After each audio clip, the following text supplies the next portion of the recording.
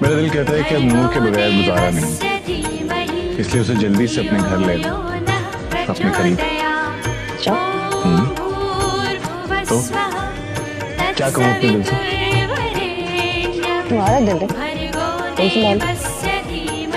दिल तो मेरा ही है, लेकिन धड़क तुम्हारे लिए रहा है। क्या करूँ?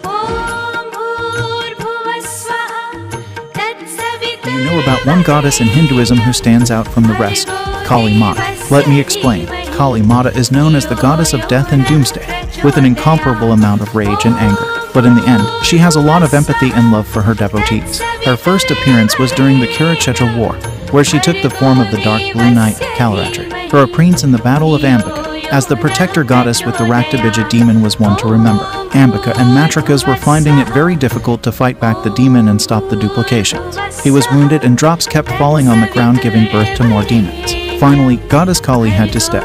Kali Mata collected his blood in a bowl and drank it, becoming known as Raktashwari. Raktabija was defeated and destroyed, but by that time, Goddess Kali Mata had been charged with anger and rage. She went on to kill all creatures in a fury. Lord Shiva had to intervene to calm her down.